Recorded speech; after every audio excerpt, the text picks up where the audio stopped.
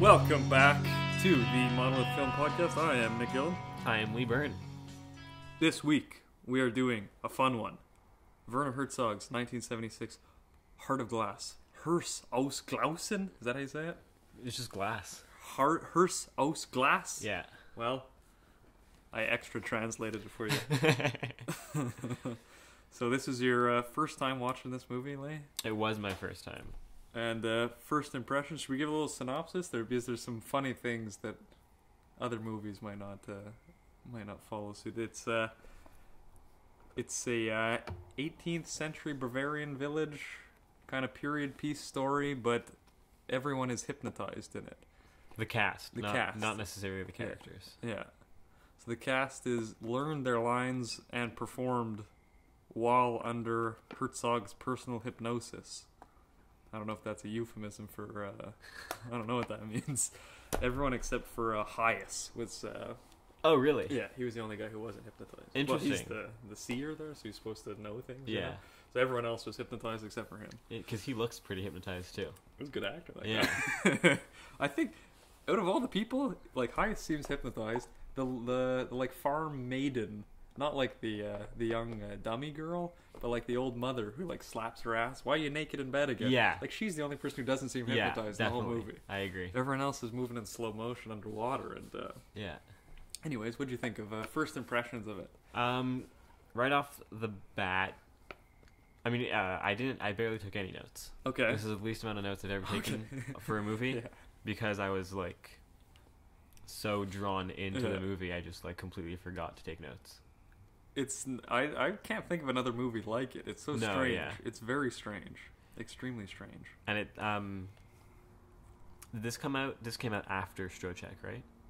I think it might be the year before. Actually. Oh, really? I think, wasn't it 77 when Stoyczek came out? Oh, I think you're right. Either way, they're very 76. close. They're Yeah. right next to each other. Yeah. Because I found it seems like Herzog put way more effort into composition. Mm-hmm. Like every single frame looks like a painting. Yeah, It's insane. Yeah. Well, he's like doing all those what do you call them? Like the adventure paintings with the big mountains and all that shit. Yeah. Looks cool though. It does. It's I an like the way absolute. it's cool. It's a fucking beautiful movie. Yeah. I like the blackness of the shadows. Is my favorite part. Yeah? Of it. How dark everything is. Like the harp player, where you just see like the strings Yeah. almost in his fingers and face, and there's just black space. It is. I mean, them. the whole movie is like hypnotizing in its own way. Mm-hmm. Apart from the actual cast being hypnotized as well. Fun fact about my relation to this movie: first year and a half of Concordia, I wrote every single essay on this movie, and no one knew what the fuck I was talking about. All A's, baby, all A's. No one's seen this fucking movie, Which surprises me because it's like it's good. it's really good. I like it a lot. Yeah. I like it tons. It's just so fun. It seems it's like well, I have a quote here from the my box set collection. This is a Roger Ebert quote. I think it should be approached like a piece of music in which to comprehend everything in terms of mood and aura. In which we comprehend everything in terms of mood and aura, I guess. Paraphrase, not a direct quote, okay. I guess. In which we comprehend everything in terms of mood and aura. And know how it makes us feel even when we can't say what it makes us think. 4 on 4. He loved the movie. I think he's given every single one of Herzog's movies 4 on 4 though, so. Yeah, I think you mentioned that A little last time biased. as well. But good enough quote. Yeah, What do you think? yeah, I get what he's saying. Definitely, that's definitely like that's goes into like why I wasn't taking notes as well. You know, Mhm. it's a hard movie to think Yeah. over while watching it. Mm-hmm. I mean, it's a fun one to think over after watching it, Yeah. but during, it's more of an experience. It really is. In response to that Ebert quote, I agree with him too. I think he's right on the ball with that. I said that time in the movie it works like refrains in songs or like parts of sections of songs. Like this would be a verse section, Okay, and then yeah. we're into the chorus section. Interesting. Like we move through time. Like the movie's non-linear, the story of it, is it? because we go from like the bar, one scene in the bar where those two guys are just like looking at each other talking. That's my favorite scene too. That's so hilarious. It's like these two guys who are talking so fucking slow, but it's supposed to be like a dramatic, angry scene. Yeah. You know? But they're talking like this, and it's fucking like 3 minutes long, the scene, and then at the end he smashes him on the head with a like a beer glass, and oh, it's fantastic. All in like the guys are moving fucking so slow, but yeah, it'll be that scene. Then it'll go to like the girl waking up in the barn or something, and then few scenes happen. Hyas walks around, does whatever the fuck. I wonder how Hyas makes money. You think people pay him to see the future? I don't know. I was thinking that in the movie, like he's buying the flour at one part. So where's this guy getting money for flour? Anyways, that's a tangent. But then we go back to the bar, and then there's the smashing of the bottle on the head. And there's a few times where like when the two guys die, like when they both fall on top of each other, Yeah. the girl walks in, starts screaming, and then a bunch of other stuff happens. They're ripping open the girl's or the wife's, not the wife, the widow's Davenport. Yeah, ripping up her couch, and like all that stuff happens. There's stuff with the maid, the servant girl. I forget her name, Ludmila.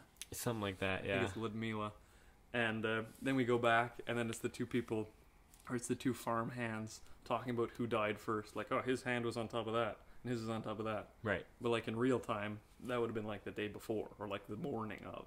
Okay. And we're almost in the afternoon now, so we were kind of moving between to try and get this rhythm through it. I had interpreted all that as like like let's say they show the farm girl finding the corpses or whatever. Yeah. And then everything that happens after that is more like happening simultaneously. Yeah. Like not necessarily going back and forth. Yeah, between time, just everything all at once. That's just my way of looking at it there, because I'm Yeah. sure there's a million ways you could see anything in this movie, at least. Right. You know, anything could make different. Because it's like poetry almost pretty well. Yeah. The movie, yeah. Yeah, it is. I mean, even like I could have watched it without subtitles. Yeah. I mean, Well, some it's of the more fun with the subtitles. I definitely, think I like the dialogue in this. Well, that's it. Like even the dialogue is like poetry. Yeah. Like none of it makes any literal sense. No. Well, the first time I saw it, and it starts off, I'm like, what the fuck's this going? Like a 5-minute sequence of like 8mm shit, like film and fucking like rivers or something? What the fuck is this movie? And then it cuts to some idiot fucking standing there all buzzed out with his eyes closed. There's giants coming to rip us apart and eat us. Like, what kind of stupid fucking movie is this? And then I fell in love with it, scene 2. The second scene I liked. Honestly, I had like the exact same experience. Yeah. This is one of the only movies that we've done for the podcast that I've watched in 2 sittings. Okay. And the first sitting was like the first scene or two, and I was like, what the fuck did Nick get me into? Yeah, but... And then the second sitting, I was like, alright, I'm in. It's sick, dude. I like it. I like it a lot. And, so like literally all my notes are from those first 2 scenes pretty much. We got the return of one of our favorite characters too. We saw him in Story Trek, the old man. Old man. I like him in this one too. Me too, yeah. He's pretty cool in this one. He's Adalbert, something like that. Yeah, something like that. He's like the accountant. Fuck, I don't know what he is. The He's still master just a doesn't kooky want old man. breakfast now, you stupid servant. Get out of here. Fantastic line. This guy's got the best lines in it too. He's just another stupid old man, but Pretty he's well. not the stupid old man. No, that's true. There's another one. There is a laughing old man. Yeah, he just laughs. Yeah. That's all he complains about his back, complains about his shoes, and then he laughs. Yeah. But I mean, I kind of understand it. I could sit in a chair for 12 fucking years, no problem. I'll be alright. I can feel my spine turning to dust in my body. It's like, Dad, get up. 12 years I've shown you these shoes.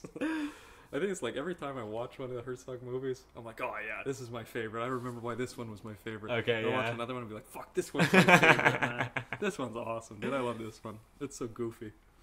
It's tremendous. It really feels like, well, I guess it's kind of in the same vein as Fellini's Satyricon. Definitely. Pretty well. Yeah, Period for sure. and like all composed stuff. Yeah.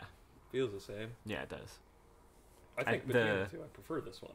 I prefer this one as well. Yeah. Like the Fellini Satyricon had a feels more European or more like Italian more. Yeah, definitely. It's more vibrant. Yeah, exactly. We're fun. It's a lot more flashy. Yeah. This is more foggy. Yeah. This one has like a set palette that it kind of sticks to throughout. Yeah. It only breaks that palette a few times.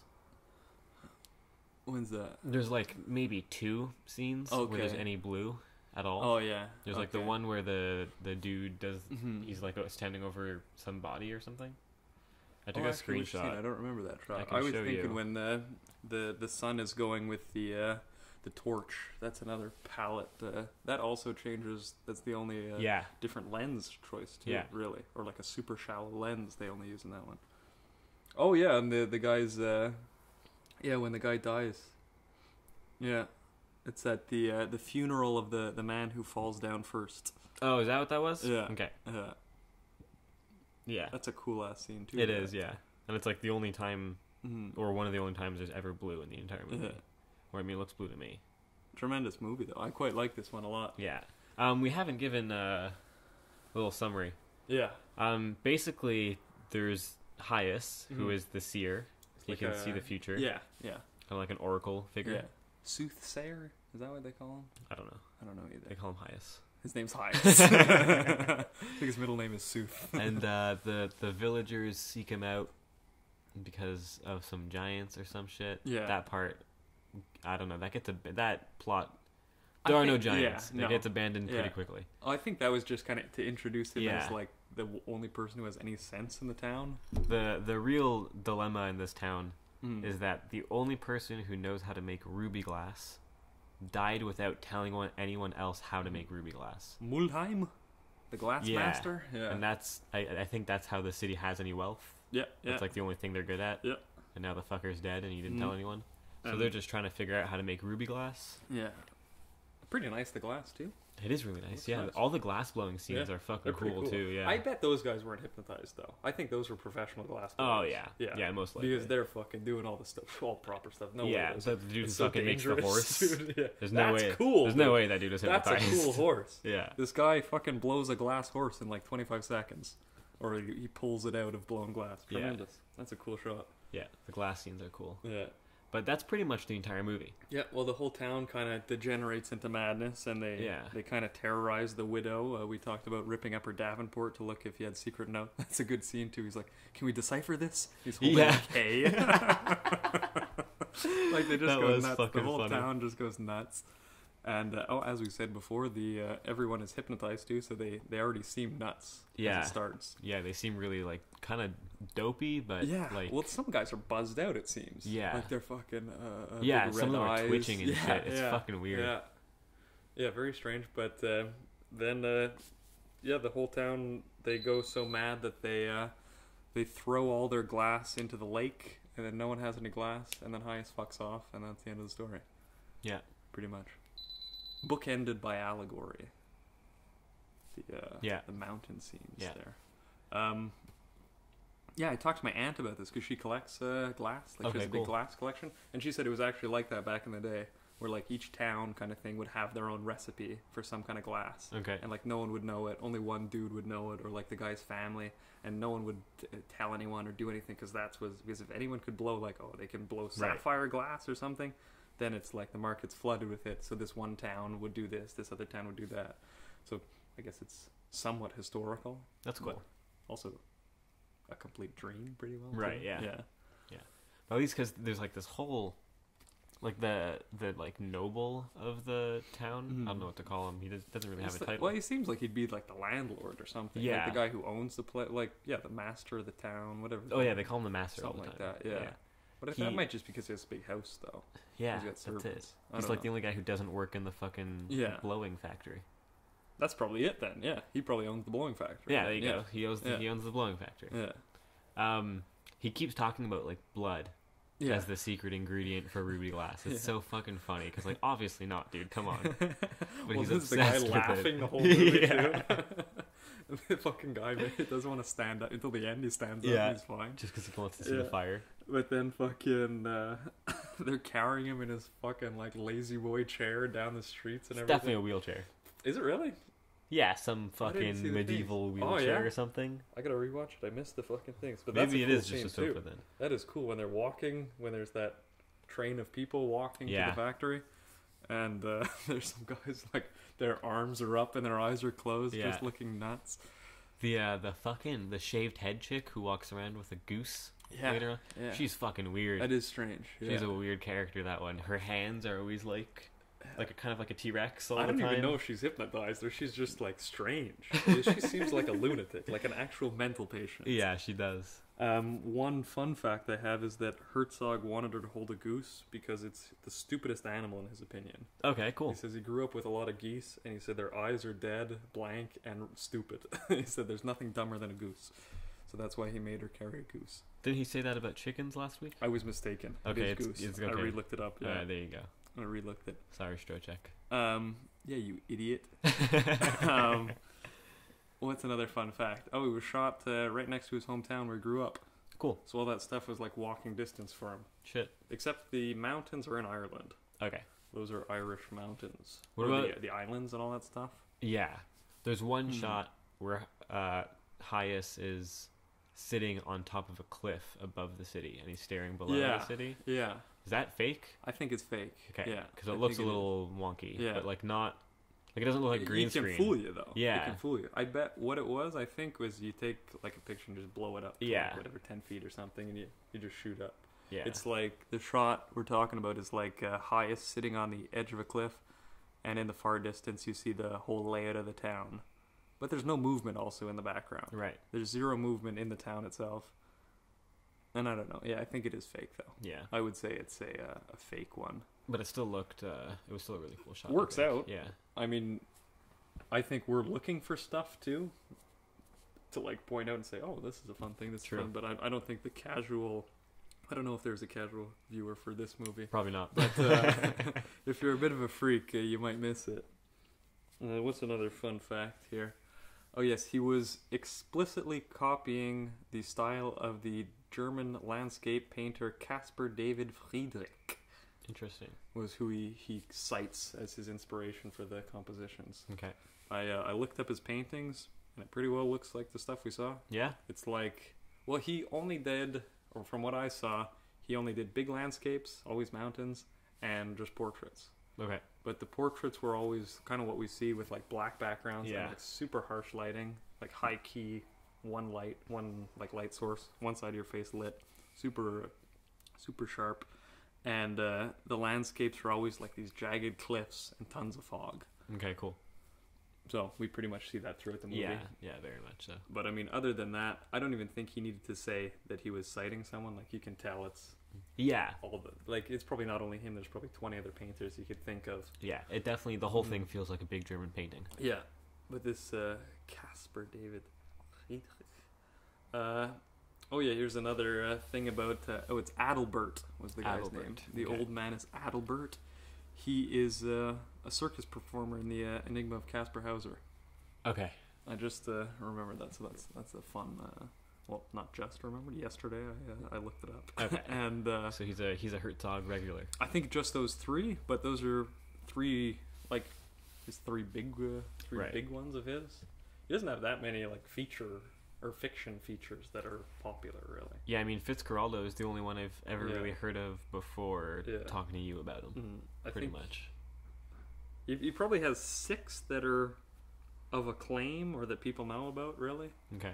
Like Fitzcarraldo for sure is the most popular, and then like it's a big step to number 2, you know, for popularity.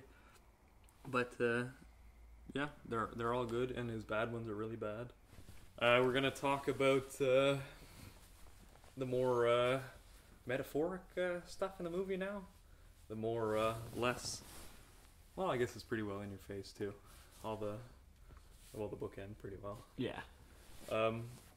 For those of you who have not seen the movie, it starts and ends with a sequence completely out of tune with the other movie, or with the rest of the movie, where it's a lot of well, the opening is like 8mm. I don't even know if it's 8mm or it's just shot and then with a shit like birch sack or something on top of it. You know, it's strange. It doesn't look like bad film, but like poor film stock shots of waterfalls and things. And Hyas is telling you the story about a group of people who live on a deserted island at the edge of the known world that think that the world is flat. This is at the end. Yeah. Yeah. And then the very end, the people of the island, or of this mountain island, are looking out and they decide to send an expedition to the end of the world, or to the edge of the earth, and they want to see if you fall off the end. Pretty much it. Yeah. The quote from the box set says that the book ending is both the most hopeful and the most hopeless. Right. Even the quote at the end says like they interpreted the birds flying out to sea as them as hopeful, or like even though it would seem as though the birds was a sign of hope. Yeah. And then the sentence never ends. Oh yeah. Like there's no but. I don't remember that. Yeah. That's. I really like this movie. This is fun. This movie. Yeah, I like it too. So yeah. What do you think about that? Just from that alone. I don't know what to think really. Yeah, dude. Like it's like the entire movie is like. Yeah. Like it's super fun to watch and it's super pretty and it's like obviously there's something there. But I have my own kind of reading of it. Yeah. That goes with the kind of new German cinema thing. Okay. Yeah. And that's kind of the obvious stuff. Right. Like the fortune stuff is pretty well it only. But I don't know how my fortune stuff ties in with the hopefulness situation. Yeah, that the whole ending with like the fucking random people on this random island who are separated from society, who seek out the new world, like fuck, is that beautiful though? Yeah, it is. That's Holy awesome, shit! Yeah, dude. I really like that. The way it's composed looks so strange. Yeah. It's like you're looking at this like cliff face, and there's like guys playing weird mandolins and stuff, and like women in black cloaks and things, and all kinds of weird medieval looking people everywhere. It's awesome. It is really cool. It's like awesome. It's like that whole sequence is filmed like sci-fi is filmed today. Okay. But like this is like way before anyone did anything like crazy sci-fi. Like if you watch fucking I don't know which Star Wars it is, like Last Jedi, I think. Oh yeah. It that whole sequence with Luke on that island is like fucking shot for shot the same thing. Yeah, you spin around the top of the cliff and one guy's standing there. It's ridiculous. Yeah, it pretty well is. And like that cliff shot, any cliff shot in a sci-fi will do that thing. Well, it's funny, out of the two movies we just talked about, one is good. One is I mean, you decide which one we prefer. So yeah, my reading of it is I forget where it says here, but one guy, it's a quote I'm pulling from the movie. A guy says the ruby glass is I think Hyas is telling a fortune. Okay. And he says something like the ruby glass is our land, something like that. That's kind of the paraphrase of what he's saying.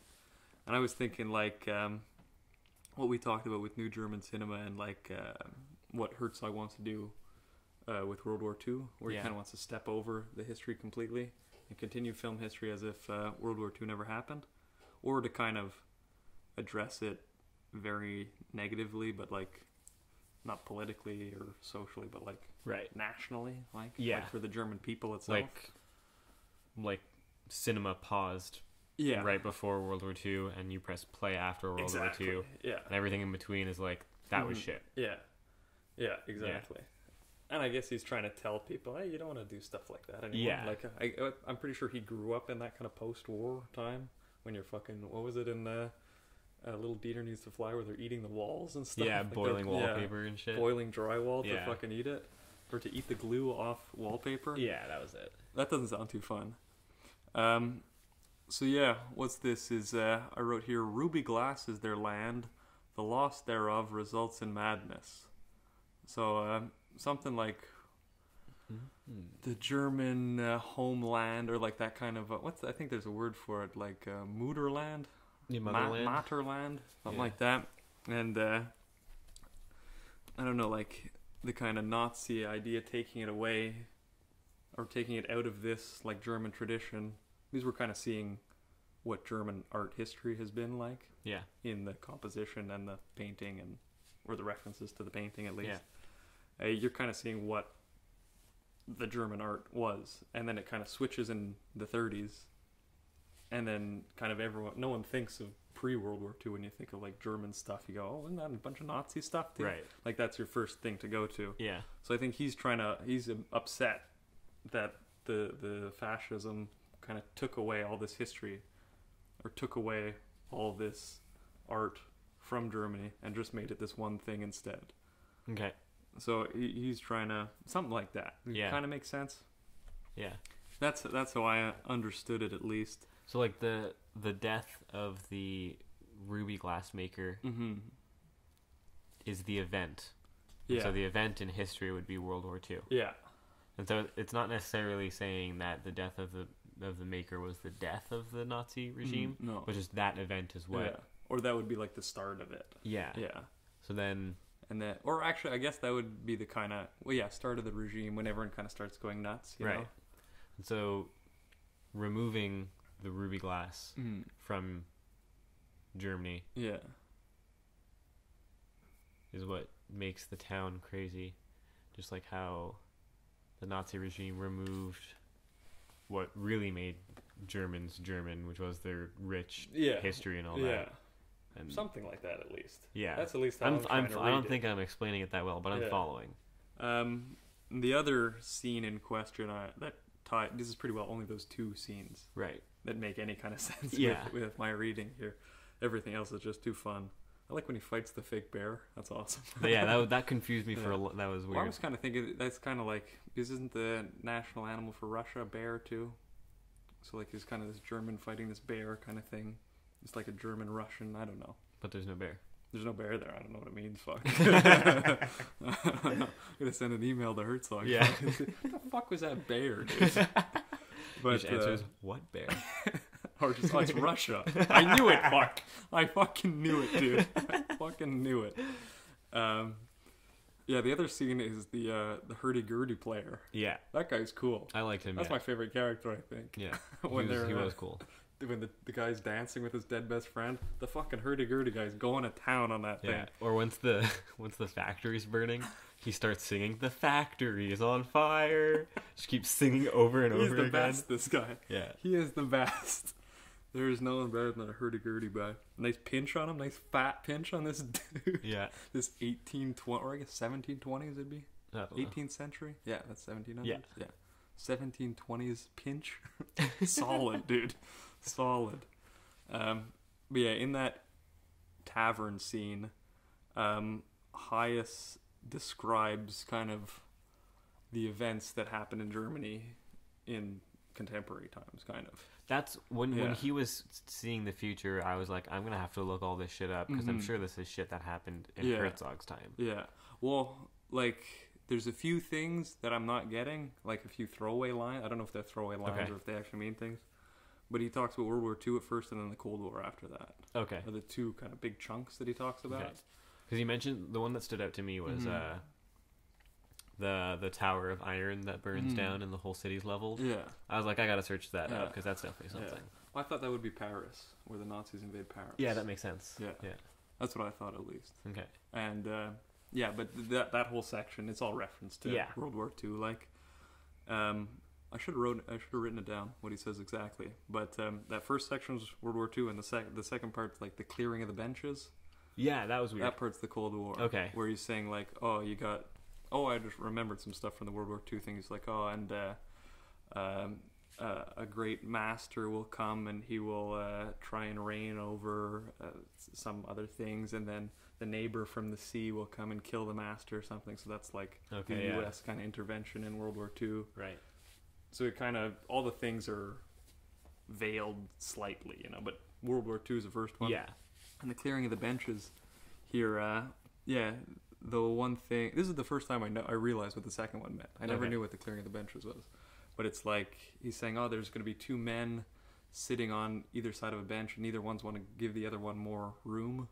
So it's like the Western world and the Eastern world, or like the first and second world, and they're both trying to expand either communism or capitalism completely without letting the other one do it. Right. So there's the two guys on the bench kind of doing that, not letting the other one have any more room than themselves. Doesn't he say one will ask the other to leave the bench and he will?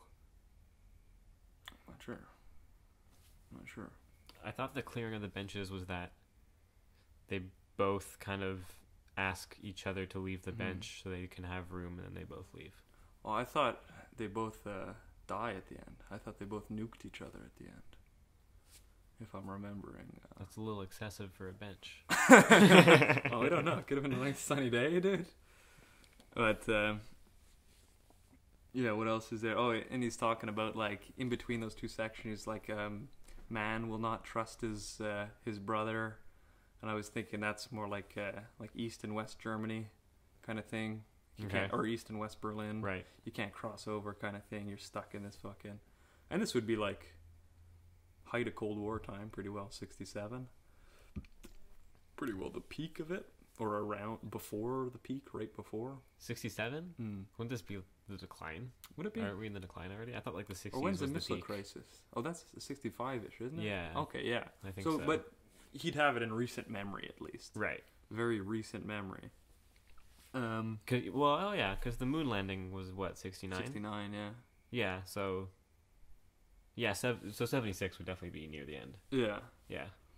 And yeah, that's what my reading is of it, at least, or that he's just Hyas is a good soothsayer and he can really see things that happen. But then I don't know how that historical reading, or the kind of be friendly to each other, don't bomb each other kind of thing. Yeah. How that ties into the hopeful and hopeless allegory that we see. Yeah. Because it's just like a distilled version of the actual movie story, where like everyone goes nuts on the thing and then they leave on a pointless journey. They're all throwing the glass in the thing. Mm-hmm. These guys are on an island going stupid together, or like just alienated together. Yeah. And then they all leave for the end of the world, even though it's a globe. I'm not sure how they tie together. Maybe he's just saying, even if there was this community of humans who were isolated from history,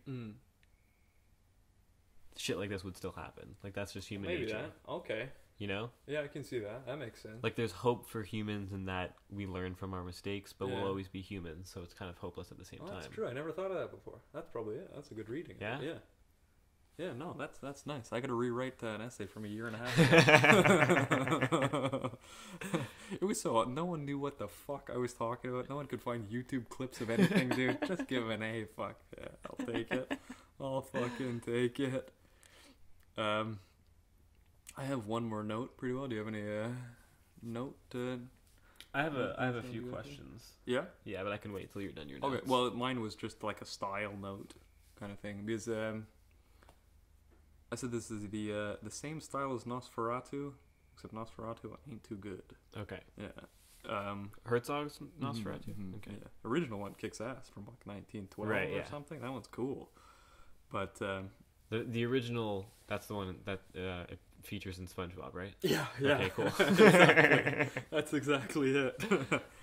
But yeah, Herzog's Nosferatu, I believe it's 1982, okay. I think, and it's the exact same style as this movie, shot the exact same way, pretty well, like the kind of deep wide angle stuff, or like wide, what do you call it? The deep focus. Okay. Wide lens, deep focus.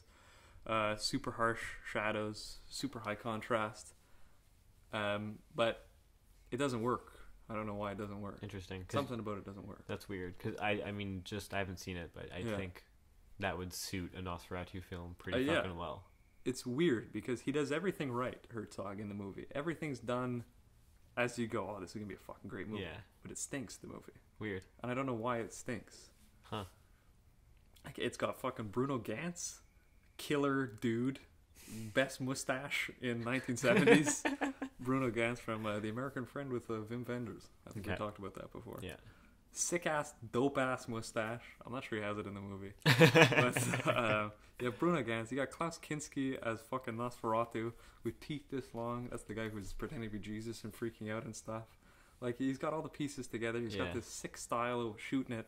He's got guys he's been working with for like 20 years, and the movie sucks though. That is weird. And we might have to do it just to see why it stinks. Yeah, we might have to. I took a couple notes here about why I think it might stink. Okay. I said, it's a shot-for-shot remake. Right. Pretty well shot-for-shot. That is pretty restricting.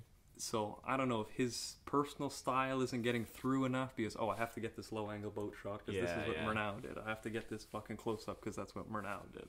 I don't know if it's exactly shot-for-shot, but the scenes are in the exact same order. Everything happens exactly the same. It'd be interesting to watch them back to back, side by side. That'd be pretty cool too. they're pretty well the same now. I'm trying to think of spots, but it's pretty well shot for shot, I'd say, or 85% shot for shot. I mean, correct me if I'm wrong, because you're our resident Herzog expert here. But out of the two of us, I feel like Herzog, everything he does is thought through. I think so, yeah. Everything he does has some purpose to his film. Yeah. So if he did a shot-by-shot remake, there's a fucking reason he did it. You know? Yeah. My idea would be, because I think Murnau is his favorite filmmaker of all time, so I think he's just paying homage almost. Yeah. Something like that. He was like the first big German filmmaker guy, so maybe he's doing another tie into history kind of thing. Yeah. But I don't think there's really a reason to do shot-for-shot remake, really. I mean, I just watched the first one. Yeah. You know? Yeah, definitely. Yeah, that's the first notch against it, and it's in an urban setting. Oh my God. I'm already turned off. I'm out.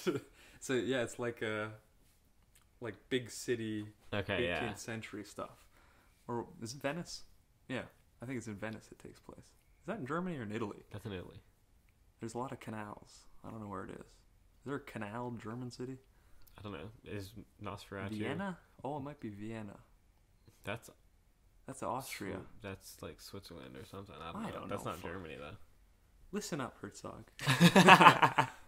Well, whichever fucking German city, it's kind of what you'd expect it to look. You know, with the white fucking paint, like on the houses, the A-frame with the black kind of X'd wood on the outside, like what you expect like a German medieval village to look like. But kind of like big city, and you got the tiled or cobblestone streets and stuff, and people in carriages and nice boats and everything. Okay, so it's not super. Well, modern. It's still not modern. No, it still takes place in whatever 1750. Okay, all right. But like urban 1750. Right. Yeah. Okay. It's interesting. Yeah, I don't know if they're, because you definitely feel a different vibe in it. Yeah. Okay. Because this movie, you feel like you're out in the fucking country, like you're out in the bush. There's some weirdos in this fucking town, you know. This girl with the goose and everything. Right. Yeah. In Heart of Glass. I mean, yeah. Yeah. And then in Nosferatu, you're kind of like, well, these are just kind of normal guys. Like the main guy, Jonathan, he's a realtor. He's trying to sell houses and stuff. Okay. And he's got a new fiance, and it's too quotidian. Is that the right word? It's too like every day almost. Yeah. It's not as weird. It seems like, oh, that's the guy who does the books. That's the fucking guy who brings the carriages. Okay, go over here. Oh, there's a gypsy caravan or something. I think he stops at a gypsy hotel or something in it. Okay. So I think that might be one thing. But if he changed it, it wouldn't be like the Dracula story, though. Because you're supposed to go from the civilized to the wild, you know? Mm-hmm. So like Dracula's castle would be the wild. So you need that kind of crossover. Yeah. For it to work into the Land of Phantoms. I think that's a way better title than Nosferatu. I think the first one was supposed to be called The Land of Phantoms. I like that better than Nosferatu. Yeah? Actually, now that I think about it, Nosferatu, semicolon, The Land of Phantoms. That'd be cool, yeah. That'd be alright. This one is Nosferatu, comma, the vampire, with a Y. Oh, that's Herzog's? Yeah, that's Herzog's. Okay, because I've seen posters and shit for that one. I never knew that was Herzog. Yeah, that's Vampire. The Vampire? Yeah, Vampire. I like that. Yeah. Okay, cool. The reason it's called Nosferatu is because Dracula was copyright. Yeah, I think I've heard that. That's funny. That is, yeah. The second thing, or the third notch against Nosferatu I have here, is that the cutting's faster. Oh. I think the slow pace of this movie helps it a lot. Yeah. It's not fast, the movie, but it's faster than this. Okay. But that's fast for Herzog. That'd be fast for Herzog. Well, for this time in the career, it'd be fast for him. Okay. Because in this movie, it's almost like 2 shots per scene, like 3 shots maybe, but always like wide, big shots and stuff. Yeah. Thinking back, I think that Heart of Glass is a little faster than Strozek. Maybe, yeah. But because it's so weird and everything, and because there's really only one setting, it doesn't feel fast. No. And because everyone, like, it's almost like there are more scenes. Yeah. But because everything in each scene is so slow, you don't notice that it's cut faster. No, exactly. And it makes you go, oh, we're kind of in the cut, or we're in a different time. We're at a slower pace. We're going. We can take a breath here. I don't know if you want to take a breath there. It's a weird place. Yeah. But Yeah, Nosferatu's more normal. Like you get a shot, Okay. reverse shot kind of thing. Okay, we'll do a big dolly in here, do something like that. Like it's more of a normal movie. Okay. More of a movie. Yeah. So I think that might go against the style, or the not the mise en scène, but like well, I guess so, the lighting and everything, how Right. everything's set. And then my last thing here is that it's an actual narrative. It's like just a normal story. There's no I don't know. There's no big metaphor to it, or there's no kind of weirdness that you have to. What the fuck does that mean? It's What just was a plot film. Yeah, pretty well. Yeah, Okay. we're not sitting here going, well, the clearing of the benches was this or was Right, this yeah. kind of thing. Everything's laid out for you in the movie. You go, Okay. okay, he's a vampire. He goes here with the plague. You got to kill him. That's the story. Right. But I mean, you're doing a shot-for-shot remake. You're not going to change the fucking story of Dracula or the Count Right, Dracula. But there could be some like historical context that we could go into. Like the original Nosferatu came out when? I think 1912. So we can like compare the era that was made in and compare the era Yeah. Herzog made it in and like use Dracula as some metaphor during that Yeah. era. That's like the only reason I could think for Herzog to make a shot-by-shot remake My mistake. is if there was some parallel he was trying to draw between Germany in those times or between the world in those times. It was 1922, not 1912. Okay. My mistake. But So the Great Depression, did that affect? I don't think so. Was that just in North Yeah. America? But even Nosferatu, the original Nosferatu, I think that was just like a money grab kind of thing too. Oh yeah. I think it was just supposed to be a big box office. Okay. Let's get like our movies in the European market. Okay. They just needed a big box office kind of movie. Interesting. But So I don't maybe know. that's what Herzog was. Maybe Herzog needs some money. Maybe. It's like this shit worked before. Let's try it again. I don't know if it made any money. I'll tell you that much.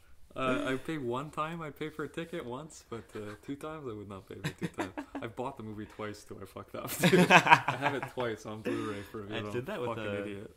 I did that with the Confucius, Okay. the Analects or whatever, Yeah. the book. I bought it, and then I bought it like a year later, and I went to put it in my library, and I put it right Like, next to the other one. alphabetical Yeah, order? exactly. Damn it. Fuck. I was like, oh, fuck me. I just gave it to my dad. It's like, fuck, another movie I don't like? Let's put it in there. I mean, it's okay, but it's not good, the movie. Yeah. And that's the last of my notes Okay. on this. I have it. I mean, because the thing is with this movie is like you could pick any line of dialogue in Heart of Glass and say, is this important or is this just hypnotic fucking random shit? Yeah. Because like at the beginning, I mean, now that I think about it, in regards to Herzog's mission with cinema and German history, this quote kind of makes sense to me already. Okay. But in the beginning, during Hayes's first speech, he says, "Time will tumble, and then the earth." Okay. So time will fall apart before the earth falls apart. Yeah. I mean, to me, that makes sense in a few ways. Mm-hmm. One way is that, I mean, humans are really the only people keeping track of time, Yeah. and humans will definitely die before the earth dies. Oh, good point. Yeah. So that checks out there. Yeah. But I think he means more that history will die out, That could be and it too. then the earth will die. Yeah. I think we'll- both those yeah. readings, well, they gotta go hand in hand. Yeah, too. yeah. But yeah, I think you're right on the money with that. Yeah, like Yeah. time will tumble is him saying like we fucked our history up. Yeah, the erasure of our history, and then we'll all kill ourselves or something. Yeah. Because he talks something about like, or a few people, I guess, like the power that culture has to like personal identity and national identity, and how like that keeps you sovereign is through your culture. There's some kind of art reading like that. Like one thing I just read was the Kalevala, which is like Finnish folk tales from like 1000 AD. Yeah. And the collection of those in the 1800s led to Finnish independence from Russia. Because they said, oh, well, we have our own history, we have our own folk song, mythology and everything. We're our own people separate from Russia. So that through their culture, they separated themselves as their own sovereign nation. Okay. Forget how the sentence started, how I started this sentence. But there's something like you'd want to keep your culture to I don't know, keep the nation strong or keep your But own that- identity together. That same mentality is what started German nationalism as well. Yeah, but it was like perverted a bit, though. Yeah, definitely. Yeah. I mean, a big reason philology isn't called philology anymore, or isn't taught in universities as philology, is because philology was used by the Nazis heavily. Oh, yeah? Yeah, there was before, like during the unification of Germany, there were like massive debates about whether or not Beowulf was German. Okay. And the argument was that if Beowulf was German, then all that northern land belonged to Germany. Okay. And it was like this big question that makes of... sense. The Sudetenland. Maybe. I think that's Yeah. Well, I think that's I don't know. German-speaking people outside of Germany, actually. Okay. I think that's what that was. But I remember I took a class on Tolkien and translation, and we did like Old English philology and stuff like that. And Tolkien's big thing was that, like, you know, let's not do that with philology. Okay. Like, that's not what it's about. Yeah. To him, philology was about understanding Beowulf as a piece of art and not using that piece of art as a means for any political gain. But like even so, like any nation can use their own culture as a means to solidify their identity, but also it can be corrupted pretty easily. Yeah. But I mean, you take out the kind of oppressive and those parts of it. But I mean, even then, that could also be Herzog's argument. Yeah. Is that our culture is very important, but you know, let's not. Oh yeah, I guess let's not fucking pervert because it. he does talk about like World War II and the Cold War after that. Yeah. But I mean, what were we talking about before? Beowulf. We talked about. I don't know what I was going to Finish the fairy tales. Were you done with that story? Fairy tales. That's a good one. Dude. That's cool, dude. Yeah. That's fucking weird. Yeah, we'll get back to it sometime. Okay. But what I was going to say, it's like you kind of have to be the underdog for that to work, though. You have to be like the oppressed, not the oppressor for that to work. Yeah. So as long as you're doing that, as long as you're a Finn living in Russian-occupied Finland, that makes then sense. it works for you. But if you're Russia in occupied Finland, then probably don't pull that card. Yeah, that makes sense. Yeah. Huh. Two sides of whatever. Yeah. Well, do you have anything? Yeah. Also, in the beginning, in his first speech, he mentions that a thief will cross one bridge and a liar will cross the other. Yeah. What's that? I don't know what that is. I don't know what that is. I don't know. But I think that whole first scene might just be to set him up. Yeah? As the you don't think there's any... I don't know. I mean, he's telling the future. You'd think... You'd think... A thief will cross one and a liar will cross the other. I can't imagine. I assumed it was some... liar. Like, right off the bat, before knowing anything about the movie, I was like, alright, that's got to be some foreshadowing for what's going to happen next. It's not. Fucking no one enters the village except for him. Yeah. He's the only one. Well, you could be the thief and the liar. Could be both. How much do you think is him BSing it? Yeah, I don't know. That's what I mean. Because a lot of it seems... Yeah. I'd like to believe a lot of it is just straight out of Herzog's mind. I think so. Because it's some fucking weird shit he says. For sure Herzog wrote every single line of dialogue in it too. But I mean, just the line you read, like, time will tumble and then the earth. That's a cool ass line, Yeah, dude. it is. There's some cool fucking lines in the movie. Yeah, especially in, like, shit like that sounds fucking cool in German. Yeah, pretty well, yeah. German's a really cool language. Medieval German? Like, yeah. Or, 18th century German sounds pretty fucking cool. Yeah, it does. Like, it's a whole different type of mythic. Because, like, ancient languages are, like, mystic, kind of. But, like, medieval German is, like... folkloric. Yeah, it's cool, man. It's really cool. Well, it feels like you're on the edge of something weird. You know? Like you're on the threshold. It's a lot darker. Of strangeness. Yeah. It's less mysterious and more like ominous. Yeah, sinister. Almost. Yeah. Well, not sinister, but like foreboding. Yeah. Yeah, I don't know. A liar will cross one and a thief the other. I mean, you could put any kind of historical thing on it. I guess. This is whoever, or this is whoever. But I mean, you might have to talk to Herzog yourself just to see. Yeah, because I could just name any two historical figures. Pretty well, that one's the thief, that one's the there liar. Easy as that, done deal. Yeah, because it might also just be Herzog's way to prove to the audience that he really can see the future. That's Because how right after yeah. he says it, Yeah. they walk over the bridges. Yeah. That's also pretty good timing. You think that when it's a big walkie-talkie or something to tell them to cross? It's good timing. I have a technical question. Yeah. About how digital filmmaking was at that point.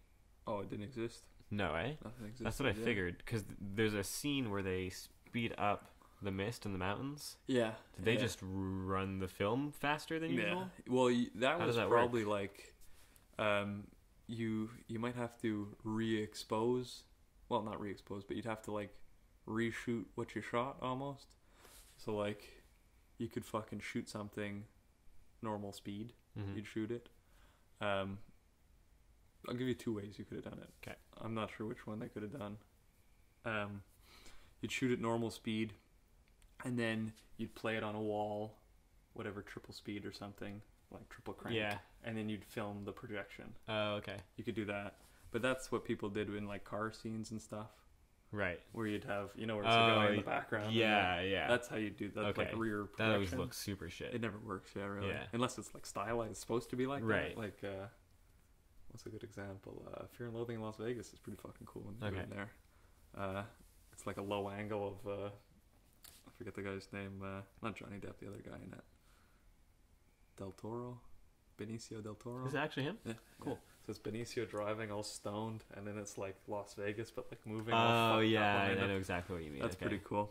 So it works in those, but in like the actual 40s movies and Right, stuff, yeah. like, so you would shoot something normal and then like play it on the wall, but fast or as slow as you wanted it. Okay. You could refilm it or do whatever you wanted to. Yeah. So you could rear screen or rear project it. And the other way you could have done it was an under crank, like long exposure. I don't know what you'd call it, but it's like under cranking it, where like instead of taking like your shutter speed, instead of being 80 times per second, you'd have it like once a minute or something. Okay. If depending on how fast you want the thing. Yeah. So like, or you do it every 15 seconds or something. One exposure with the time in between, and you do your full like 10-minute reel of film would end up taking 10 hours or something, and then you play it back normal speed and it'd be fast. Okay. Super fast. So it'd just be like doing something with less frames per second to make it a little quicker. Yeah. Well, it'd be like an animation almost. Yeah. Like you take a picture every 10 minutes or Right. something. Yeah. Okay. Same way we do like a time lapse. Yeah, yeah. But they had to do it like a mechanical time lapse Okay. instead of a digital time lapse. That's probably what they did then. Yeah. But it's all the same stuff. It all works the same. Yeah. Yeah. You do it the same way, digital, manual. Right. Okay. Because that I was like, how are they doing this? It's pretty cool though. It looks like weird. It looks like milk almost Yeah. when it's coming down. Yeah. Yeah. It looks very interesting. Thick fog. Thick fog. So yeah, those are the 2 ways Okay, cool. they could have done it. You can kind of tell usually rear screen projection because it looks kind of shittier. Yeah, definitely. Like you'd see a lot the quality would go down. Yeah. in that. They always look super And flat. they did? Okay. Oh no, it I'm looked- saying like okay, yeah. when people do use that technique, Yeah. it always looks super Yeah. like it looks like a fucking Like you're projecting it on the wall. yeah, exactly. Exactly. There's one cool thing in a few movies, but it's like a cheap thing to do, but it's like it works so well. Well, actually, we talked about it already in The Other Side of the Wind. We just have a guy with 2 flashlights behind you, and you just make it completely black, and you throw water on the fucking car, and it just looks like you're in pitch black. Oh yeah. And it works fucking way Yeah. better than anything, dude. Works way better than in Psycho or something when you're watching some speeding car behind you, Yeah. Saw that movie twice this semester. Psycho? Yeah. For the same class? 2 different classes. I think they Could you must have imagine? like a quota Same or something. class. Same day too. All right, our second feature, same movie. Double feature, same thing. You paid for the class, asshole. Psycho is one of those movies where like I've heard so much about it, I feel like I don't even need to watch it at this point. I don't think there's really much to talk about it. It's Like I've seen like spoofs of it so many Yeah. times, and like there's I don't think I'm missing anything. like I don't even think it's that like banger of a movie. Yeah. There. Although I did think that about The Shining, Oh yeah. because I had heard so much about The Shining. Yeah. I knew everything about it. I had seen millions of spoofs, Mhm. but when I finally watched it, it was like completely different. Yeah. Blew me away. You might like Psycho then, but I mean, Kubrick is different. Yeah. Than, because this is a straightforward movie. Pretty Yeah. well. Yeah.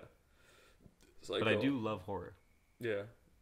So maybe just historically, I'd appreciate it more if I watched it. I don't know. I mean, it's a fun thing to watch once, maybe. Yeah. Now, I mean, maybe in 1960. I think it was 1960. It came out exactly. I think so too. Maybe in 61 it was incredible. Well, for slasher movie too. Right. That's what I mean. Like historically, maybe I'll enjoy it, but yeah, it's pretty cool. Okay. That's another movie that was made shot for shot again.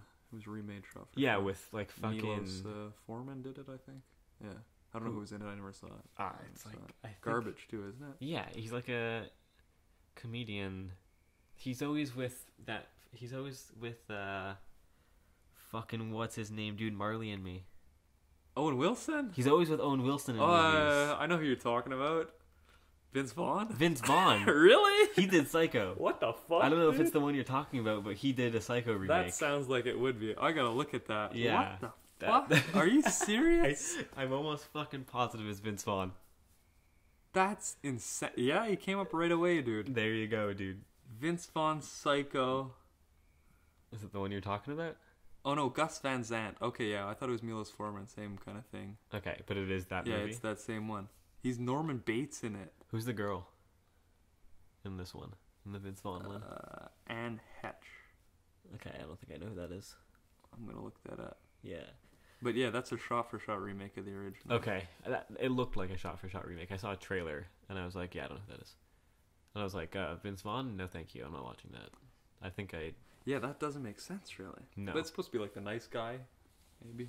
I don't know. Yeah, but Vince Vaughn's a fucking goof. Yeah. He's in some good shit, though. Is he? I can think of Swingers is good. I can think of Swingers. But that's not even Vince Vaughn. That's like that other guy. Who's the guy doing like Iron Man movies and shit now? He's doing like the new Star Wars like TV show or something. Another Italian kind of guy. I forget his name. All I'm thinking now is Robert Downey Jr. because you said... Is it? What'd you say? Well, you said Iron Man, right? Yeah, Iron Man. Okay. I think he's the producer, and then he directed the last few Iron Mans. Oh. Iron Man. I don't He's, know. you know, his like butler helper guy. It's like an Italian-looking guy. Iron Man's butler? Iron Man, not his butler, but like his buddy kind of guy. He's like, "Oh, I brought you the car, sir," or something. You know. Is that even a thing? I forget. I think so. You think of Batman, movies, dude? No, I'm thinking of Iron Man. I gotta look this up. Yeah, you gotta look this up. 'Cause I have no idea what you're talking about. 2. Let's see what comes up. Jon Favreau. Jon Favreau. Yeah, Jon that Favreau. name does sound familiar. Yeah. Jon Favreau. Oh yeah, This guy. yeah. But yeah, so Swingers is like a Jon Favreau movie. Okay, because he's But actually Vince Vaughn. funny. He's funny. He's good. Yeah. And Swingers is fucking awesome, dude. That's a movie we could talk about. That's so funny, that movie. Because I think Vince Vaughn is bad. He's made a few bad choices, I think. Yeah. He hasn't made the best choice. After post-Swingers, it's like his third movie. Yeah. But yeah, that movie's awesome.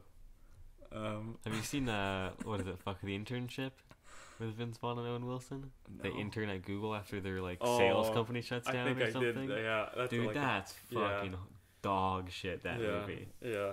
Well, man, if you like that movie and you're listening, you can go ahead and stop listening to this podcast, please. I'm sure there's a few that are just dog shit, dude. Dude, I'm sure we could name quite a few. Yeah, probably. Just read his IMDb off.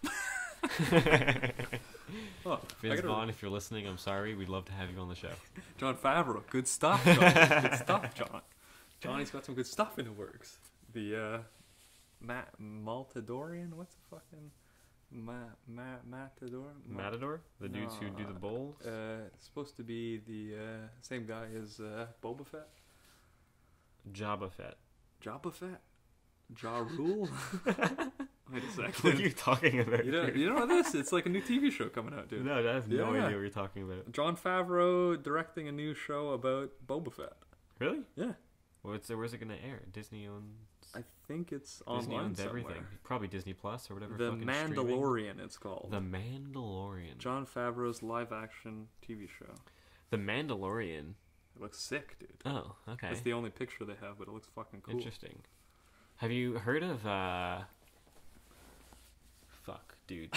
Oh man. It's a new Daniel Radcliffe movie. I don't think so then. It's like something akimbo. Oh, wait a second, actually. Guns akimbo. The only pictures they have so far are of Daniel Radcliffe in his underwear with giant slippers, with 2 guns glued to his hands, yelling at a cop. That's pretty good, dude. It looks insane. Guns akimbo. But that's funny. Yeah. This is the only picture anyone has. That's no one's awesome. heard about the movie since. It's not out yet or anything? No one knows what's up. Well, I can't wait for it to come out. Dude, I can't. Dude, it looks fucking hilarious. That does look hilarious. It looks He's making good choices. Dude, Daniel He's got Radcliffe some good knows fucking what's up. choices, dude. Ratty boy knows how to do it. Guns akimbo. Yeah, I wasn't thinking of that. I was thinking of Modern Warfare 2. That is where I remembered akimbo from. Okay, cool. Good to know. You know, your secondary weapon you can do akimbo. I think so. You ever played Modern Warfare 2? I did. Do you know that there's a new Call of Duty? The only video game I ever played. Coming out. Oh no. There's Call of Duty Modern Warfare Remastered. Okay. And the newest Call of Duty is also going to be called Call of Duty Modern Warfare. They're just literally like, they can't think of a new title, so we're just going to use an old one. Well, if it's as good as Modern Warfare 2, that's I won't the one get with it dust. still. Yeah, dude, that one's the best, dude. That's the best one of all time. That was the best one of all time. That is the best. That's one where 360 no scopes all day long. You got it. Fucking throwing knife battles. Those are fun too. Did you have any more lines written down from Herzog glass? For sure, it's not glass. That's not the trend. It's just GLAS. Is it just one S? One S. What's glouse in that? Is that me making up a word? Yeah, definitely. Well, I guess so. The first thing I wrote was "I love cows." Opens with a nice shot of cows. It is some fun cow stuff. Yeah. The music we haven't talked about yet. Yeah, it is sick. It is very cool. It is Popol Vuh. It's the band. Okay, it's extremely hypnotic. Yeah. Like if I could just like sit in a black room and listen to that music, I'd fucking freak out. Yeah, it's pretty. It's in a sick good way. though. Yeah. Well, it's like big kind of. What do you call it? What are those voices? Like operatic singing kind of. Yeah, choral. What is it? Usually one voice, isn't it? Most of the time. Yeah, I think so. Yeah, these kind of. Also, kind of sounds rural though. It sounds like country music, not country music. It's like folky, music. but it's like music of the folk. Like almost like hall. Yeah. Folky, because it's like nice and deep, and there's like tons of reverb. Yeah. Nice and there's spacey. the rocky stuff too when they're talking about the future and the end of the world and stuff, or the growing of the new world from the old one. Yeah. That's Then there's there's the harp. Sick. Harps are always fucking cool and trippy. Yeah. That harp song I get annoyed when I see the harp. Fucking the guy's playing ding ding ding ding ding ding ding ding ding. Do it 4 times, buddy. Switch it up. Fuck. I don't hear it 16 times. Fuck. I don't care if it's 1731 or 1732, buddy. You can pick 4 different chords. Fuck. I didn't notice, but hey, that's a good point. I get annoyed on your 17th viewing in a movie. I get annoyed from it. Fuck. That's a cool scene too, though, when the old man locks her in the thing to get killed. Yeah, it is. Ludmila. That is a cool scene. Yeah, I like Ludmila. She's pretty cool, and then she just died. Just always yelling and flustered all the time. Breaking everything. Or what's the guy say? Break as much as you want. I don't care. Yeah. I was tired of her bullshit. Keep breaking stuff. Break Doesn't as matter much as anyways. you want. We're going to have all the glass soon. Fuck, that's funny. I wonder if that's a reaction to the hypnosis or if they're acting the kind of like, because it's always a delay and then like, or something like a single yell. She yells a lot for like no reason too. Yeah. Or when anything happens. Yeah. Hyas is outside talking about the future. She's crying and freaking out. Yeah, exactly. Yeah. And the farm maiden there, bald, that's a crazy scream that she yells. Yeah. And her hands are going nuts too. And her head shaved. Yeah, it is interesting. Yeah, naked in bed again.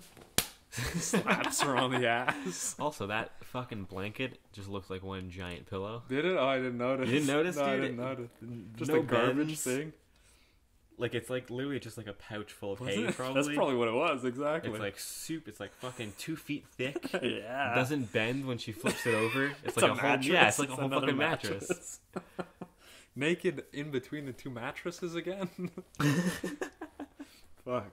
But that Davenport looks the same as a few couches I've seen in fucking buddies' houses around here. So I mean, couch development hasn't changed much in 350 or in 250 years. Couch science took a back seat when we invented the internet, I think. Let me tell you, in 1740 when the internet came out, yeah, exactly. the couch fucked off. But yeah, the music, Popol Vuh, they do. I think all the music up until the 80s. for him. Okay. Yeah, because you mentioned the name sounded familiar. Yeah, From well, I think Popol Vuh. I think that's like Indian, like Far East Indian. I think it's like a holy book of theirs. Okay. I think it's called the Popol Vuh. I don't know. I could Google it. Guess what? Fucking do it yourself, buddy. Yeah. I think it's some kind of like Eastern myth book or holy book, Popol Vuh, something like that at least. Yeah. Just the name, but they do a Gary the Wrath of God, which is another banger one. Yeah. When the music is very prominent in that movie. We should do that one sometime too. That's a fun one. We will. That is a fun one. That might be his second most known besides Fitzcarraldo. Yeah, I think so. Gary the Wrath of God. I think, I mean, at least for me, I knew about Heart of Glass before I knew about Wrath of God, yeah. Okay. But that might just be because of the movies I watch, you know? Yeah. Like, was it because of us talking about it, or you heard it in the... No, I had heard of Heart of really? Glass before, yeah. That's crazy. Well, you're more read than a few of my film teachers. Yeah. They have no fucking idea. I'll apply for their positions. One of my things, well, I forget which class it was. Maybe 2 years ago or something, some class. I remember the teacher's name, I don't remember the class. But, good teacher, Mark Steinberg. Took him 2 times. Good teacher. Shout out Mark Steinberg. There you go. Good classes Mark Steinberg's got. Animation class. Good class. Cool. And we had to do it on, I think we picked a director or something, or did something, and I had to write this big essay, or it was our final essay kind of thing. And I came, and we had to go talk to the TA with a big outline of everything. And in my outline, I think I had 60 movies of Herzog that I wanted to reference in the thing. Nice. And the guy's like, pick 4, dude. Like, pick 4 good ones. You're not doing 60 movies. That's fucking funny. But it was like the name and like a 2-sentence description of the movie. Yeah. I think he's got 80 in total, and I think that was every single one I'd seen. Okay. It was all those ones. He's like, dude, you're not going to write this in any essay. You're just bullshitting me and yourself. Guess what? I only referenced 3, you fucking TA, so... You fucking got him, dude. There you go, you fucking idiot got TA. him, dude. You fucking idiot TA. Dude, I've had some fucking dummy TAs, dude, let me tell you. Do you think they go out of their way to be stupid? Fuck. Dude, I don't know. I feel like they're like, oh, I'm a TA. I can stop trying. I can stop being smart now. In one essay, I wrote pop culture, and the guy wrote a big circle around it and wrote popular, ? You told me that, dude. What else would it be, dude? Fuck, Popsicle man. culture? Fuck. What are you talking about? It's always going to be popular culture. Jesus. That's some what fucking... does pop culture mean? Was that for a film class, too? I think it was, yeah. Fuck, Just that's dummies. dumb as shit. Just dummies. Yeah. We're talking about popular culture. Yeah. The class is media study. Jesus Christ. Oh, that might have been the Mark Steinberg class. It might have been media study. Something like that. Okay. Media something related. But, anyways, if you're at Concordia, take that teacher. yeah, he's good. Mark Steinberg. Good guy. Yeah, that's kind of their kind of style. This kind of big music, big sound. This is kind of like, I don't know. They have more. I'm trying to think now if it's more synthy stuff later on. Okay. But I think that a Gary the Wrath of God might be more synthy. I'm not sure. Maybe. So I don't know if it's just a style or a movie choice what goes best with it. But I think they might be more like synth, like, you know, the 70s kind of proggy, kind of synthy rocky stuff. They do that more in a Gary. Okay. But a Gary's awesome. That's fun as fuck. That's the one I told you where half English, half German, and no mouths line up. Yeah. That's awesome. Yeah. Once you get over the first 15 minutes, like sit far back and you won't Okay, notice. yeah, cool. If you watched it on that screen over there, you'd go, yeah, this movie's nuts, dude. Nick just pointed to a screen completely across the room. Maybe what, 30 feet? Yeah, across something the like that. Watch it 30 feet on a fucking on a smaller TV, and you'll fucking love it, dude. It's square format too. Nice, dude. Sick. That's It always is sick. interesting, actually. I like it better, dude. Yeah? I like square format a lot, dude. I mean, square format I find works well in theaters. It's pretty cool. But, It's pretty like, cool. on a TV, it's kind of like, alright, It looks what the fuck am I doing here? TV, yeah. And, like, if Computer you... works fine, though. Yeah? Computer works good. I, just for fun, well, a while ago, Yeah. all the movies that we made and stuff, I put them all in 4:3 format. Okay. And they're way better, dude. Oh, yeah? They're way sicker, dude. They Interesting. look cool, dude. I had to rechange the newer one we're working on there to make it a bunch of 4:3 stuff. Yeah? Because I like it that much. You're gonna see half the movie is square now, dude. Nice. It looks sick, dude. I love it. Cool. But yeah, I like cool. the opposite. Oh yeah, super wide. Super fucking wide, dude. Yeah. As wide as we can go, baby. Seriously, dude, like Cinema scope. yeah. Seriously, dude, I'd fucking love that. Well, what's the thing? I think the movie's called... Oh, it was either War and Peace or like a Napoleon story. Apparently, Lawrence of Arabia is super wide. That's pretty wide. It's pretty wide. But that's like... I think that's just 70 millimeter. Yeah, okay. Maybe. But even 70 millimeters twice as wide as Yeah. anything else. Yeah. And then if you put some kind of mask on the 70 millimeter, Right. make it even skinnier, that's pretty cool. That's the shit I like. That's the shit I like. But Yeah. this movie, I think it's like also 1920s, like pre-sound kind of stuff. It was either War and Peace or like the Napoleonic Wars, Okay. something. I don't remember what, but that kind of a period piece like that. Yeah. And it was triple screen projected. Oh fuck. So they shot it with one camera here, one camera this way, and one camera this way. Yeah. Shot every scene with 3 cameras and projected it around you when you watched it. That's fucking So cool. you had like fucking 3 screens around you and watched it like that. But the movie was like 6 hours long and it cost 3 times the Okay, amount yeah. of it. It's like we're never making this again, dude. Cool movie though. I've only seen excerpts of it. That does sound fucking I cool. can't even remember the title now. Because like I sit, like in theaters, I sit like not front row, but like there's like that separation between the front section and the back section. Yeah. I always right sit, there. yeah. I've moved to that section. I used to Yeah. be back of the theater guy. No, dude. I moved right to the front. Hell yeah. too. The front's where better. it's at now. When you're kind of a little angled looking up, Yeah. then it's more religious experience. I agree, dude. You're looking up Yeah. at the... You know who showed me Who's that? What's Halen. that? Oh, yeah? Yeah. Really? Yeah. Interesting enough. I know. Tall guy. Yeah. You wouldn't expect it. He's a tall guy. Yeah, I think the music is sick in the movie. Costumes are pretty sick. Everything Yeah. fits. There's no... Dude, I can't, looking back, I can't think of a single thing I didn't like about this movie. Yeah, it's pretty cool. Just because it's so weird and there's Yeah. nothing else like it, really. Yeah. I can't think of another movie that's that strange or that immersive, kind of. The closest thing is Fellini's Satyricon that I've ever seen, but even that, it's like such a different tone. Yeah. And you can't really get into Fellini's Satyricon, really, because it's like 9 episodes. It's true, yeah. This is it's always one pulling you out. dream thing. One full dream. And Yeah. it gets better as it goes, the movie. Oh, definitely. Yeah. That's slow at the beginning. Yeah. Heart of Glass fucking pulls you in. Yeah. It's crazy. I really like it. I forgot how much or how awesome this movie is. It is tremendous. Yeah. It really is tremendous. Not to spoil the reviews, but I think I might be giving back-to-back perfect scores on Really? the podcast. Yeah. Wow. You're giving a higher score to Herzog than I think I'm going to give to Herzog. Really? Well, I don't know.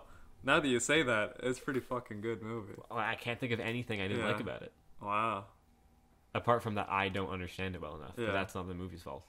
No, I mean, I don't understand anything. Yeah. Like, I think... It's almost part of it, though. I think It's so vague. I think I'd like to revisit it. For sure. Like, in a Yeah. year or something. Okay, yeah. Do like a A recap? thing. Because I definitely need to rewatch this. Yeah. And I think I'd like to get my hands on the script. Mm-hmm. And analyze the script as if it's a... like, play. Yeah, but some things with, like, a Herzog script, like, the script you'd probably find, like, you'd get somewhere online or something, the Yeah. script. It would probably be direct pull from the movie stuff. But we don't know, or, like, someone would watch the movie and just transcribe Yeah, each just line. the dialogue, yeah. But I don't know if that would get you a deeper understanding of the creative process almost, or what the intention was behind it. I'm okay with that, though. Yeah? Yeah, because I want to understand this film as, like, just As it is. as it is, yeah. Yeah. Like, because the Mhm. dialogue is poetic. Yeah. And it definitely... I refuse to believe that these characters' hypnotic ramblings are just random. I don't think they are at all. Yeah. Like, they're definitely significant to something. Yeah. But you can watch this entire thing on mute and pretty much understand just as much as you Yeah. would with the sound on. We'd be just as confused, pretty much. Yeah, except for, like, Yeah. maybe a few of Hyas's Yeah. predictions. But about... you'd understand that he's a special figure. Yeah, he's definitely. different than everybody else. Yeah. And yeah, well, you'd understand there's a longing for something Yeah. lost. And, Like, even just picking apart Hyas's, yeah, like, predictions or whatever, fortune telling, even just doing that would be interesting enough. I think because I think each one of those are specific references. I think to so things. too. Yeah. I say they're specific. Everything else might be more poetic, but these I think are direct. Him and the master, I think their dialogue is probably the most important. That's where, the master's the one where he's like, "Oh, the glasses are blood, the glasses are land," or something. He's the one. He says the title when they're in prison together. Oh yeah, you ever heard of glass? Yeah, he's like, because Hyas says, "I miss the forest," because they're in prison. He says, "I miss the forest." Yeah. And the dude says, "You don't miss people? I love you. You have a heart of glass." Yeah. It's like, what the fuck does that mean, dude? Like, how is... Yeah. Like, glass is fragile, but... Yeah.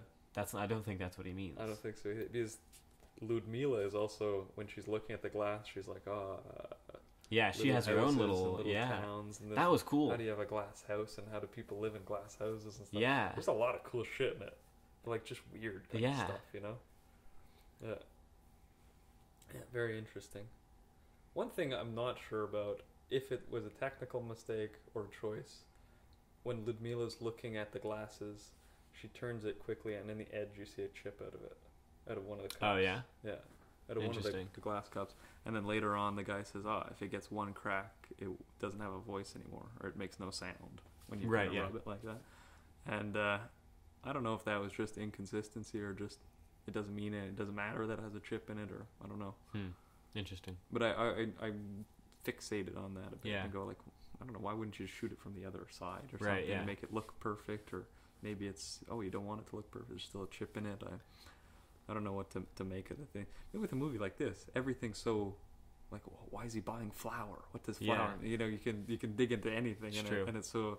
And it's also like, how many takes can you do while someone's hypnotized? Yeah, exactly. Is it like a one take? That's it. They probably got it perfect every time. That's what I'm saying. Like, maybe the chip happened, and he's like, "Fuck it, I can't rehypnotize you. You're fucking dead." That could be it. You know? Who knows? We're back with some reviews. Get ready, boys. Strap in. Strap in and strap on, baby.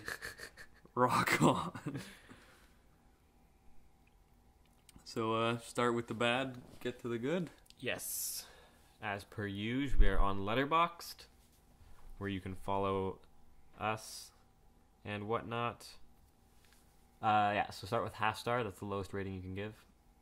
I'm so glad this wasn't my first Herzog, because if this was my first impression, I'd be inclined to never visit him. Really? I've never been so simultaneously confused and bored in my life. Really? Characters are introduced without establishing who they are, though calling the beings we see on screen characters might be too charitable. This guy's nuts. This guy doesn't get it from the start. You're gonna introduce every character. This guy's a nerd. Rather, they are mouthpieces for bullshit. There are so many shots of landscapes with not even vague, pretentious voiceover, though rest assured this film has more than its fair share. I began every scene transition asking, who is that? What are they doing? Where are they? What's their goal? What the fuck is going on? And all I got in answer was some shit about waterfalls. Were you ever curious about any of the characters? No, dude. That's I knew obviously everybody not was, the fucking though. point. Yeah, but I mean, no one's really that vague. And what kind of movie do you want that spells out every single character? If you, what is that? Is that guy dealing drugs? I don't know. Is he a drug dealer? I can't tell. He hasn't been introduced to me as the drug dealer. Well, fuck, you see him doing it. I mean, what are those guys? Blowing glass? They're probably carpenters. Yeah, that's what I was going to say. What a clown. What a clown review. The fortune teller is explicitly called a fortune teller. Yeah. The master is explicitly called the master. And I think he's even everyone else is self-explanatory. The owner of the factory, too. Yeah, I think so.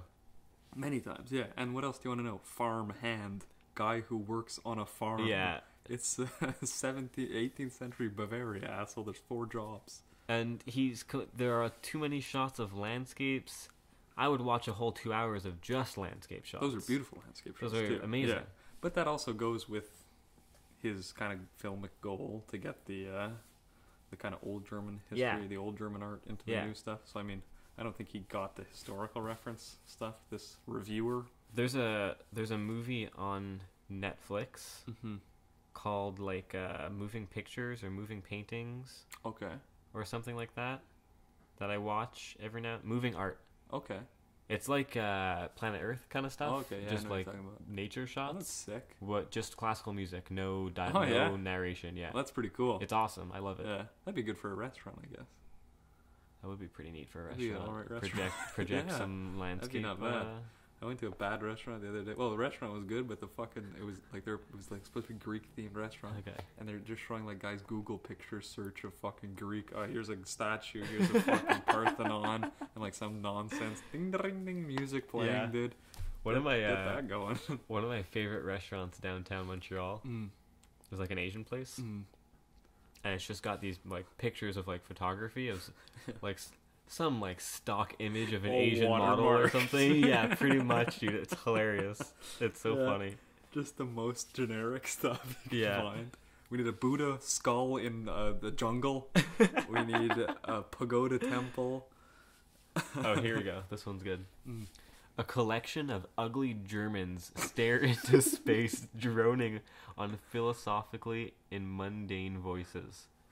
They're all profoundly unhappy about something, possibly glass. Apparently glass is important. Torturously tedious, hard to follow, and impossible to give a shit about. I like that review, though. I like that review. Bunch of ugly Germans staring into space. Oh, he's not wrong. He's not. Yeah, he's not wrong. He's not wrong. Couple That is cuties in there, but for the fucking most funny. part, Yeah, well, I mean, I don't know. Were there any cuties in it? I mean, the master's son might be the cutest girl in the movie. the goose, The goose. the goose was a cutie. That's true. But I mean, what, this guy wants fucking smoke show babes in 18th century Bavaria? I think this is closer to what it was like back then. A bunch of ugly fuckers Staring into space. staring into space. The most boring movie I've ever seen. A whole bunch of nothing happens while getting handed bullshit poetic gibberish. This is the reason that art house movies get mocked. Well, not really, though. I don't know. I mean, that's a taste thing, I guess, too. Yeah, I mean, because Yeah. but this then- is like the type of shit. Mm. This is the type of review Yeah. literally any piece of actual poetry gets. Yeah. But I mean, then you could just say, oh, well then would your perfect movie then just be like a flicker? You know?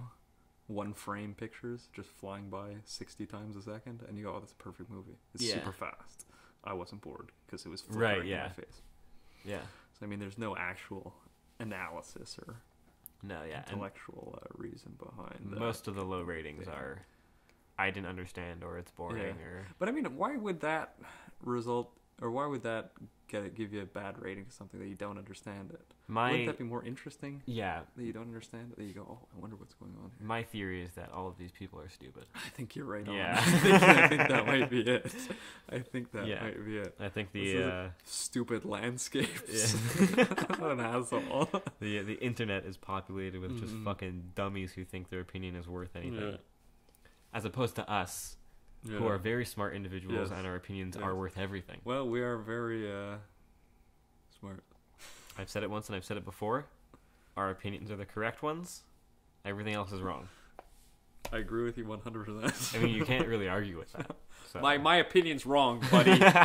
That's my opinion. The way your head explodes. I think that was a Star Trek episode where they trick a robot into making an error and it has to kill itself. Good classic Star Trek episode.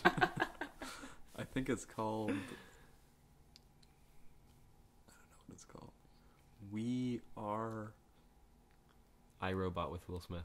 That's the one. I Am Robot with Will Smith. Some good ones. You want to Yeah, some 5 stars. hit up some fivers. This one is going to be interesting. It's signed by Jim Morrison. Wow.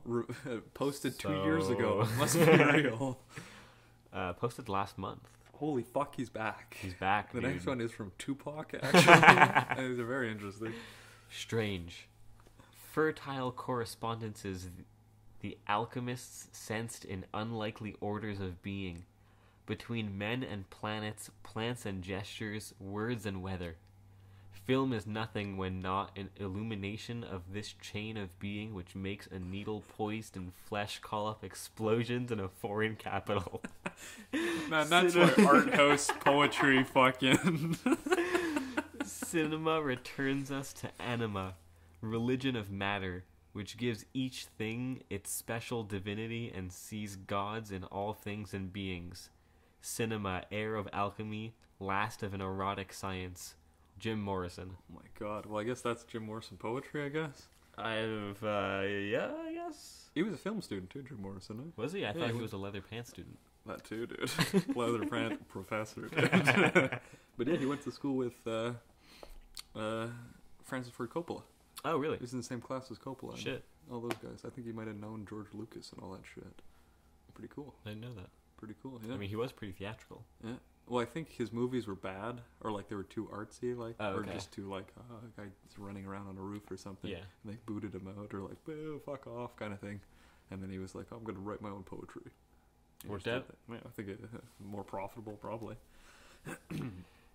A dissection of the human mind, presented as a fable, yet could almost function as a kind of science fiction film in that it is a comment on how technology can go wrong and how easily we can doom ourselves as a human race if we depend on our technology too much.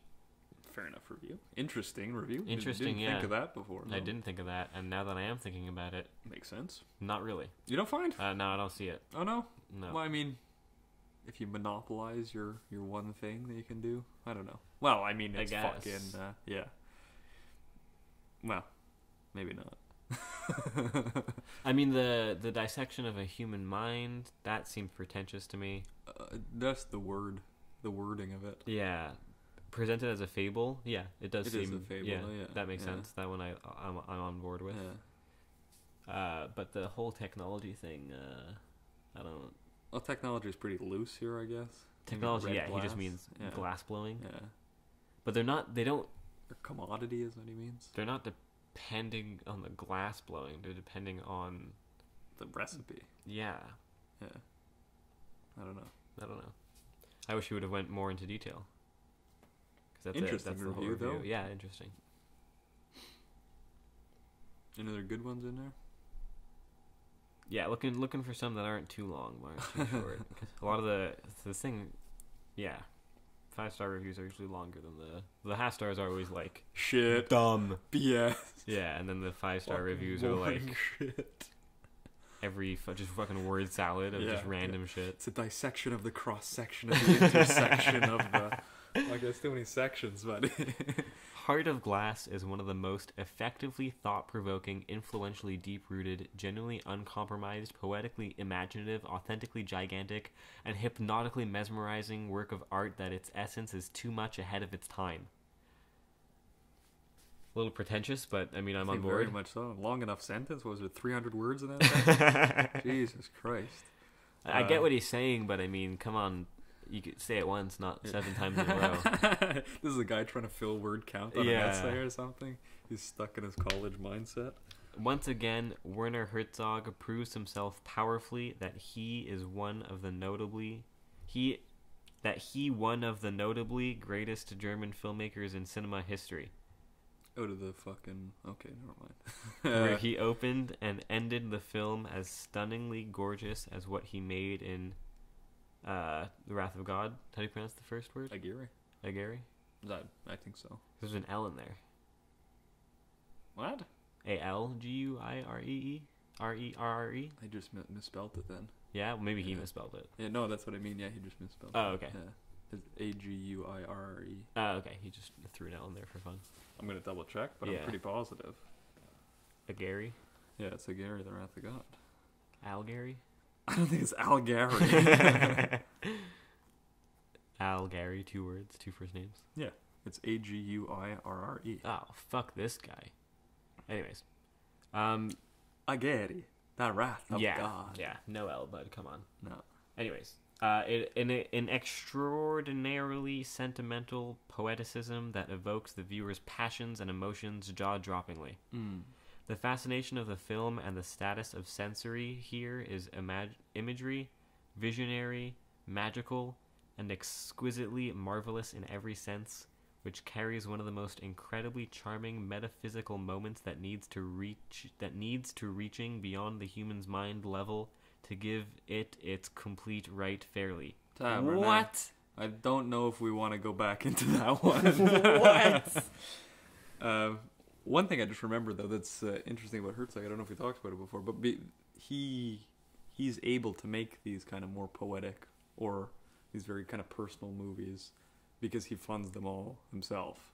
Like these are Herzog Film Production, like with a K and all that stuff. Yeah. they're all his own company, makes all these movies. Okay. I don't know if that's just a fun fact to let the people know, but so he'll direct like the shitty fucking straight to TV ones to get some cash, and then he'll film this shit.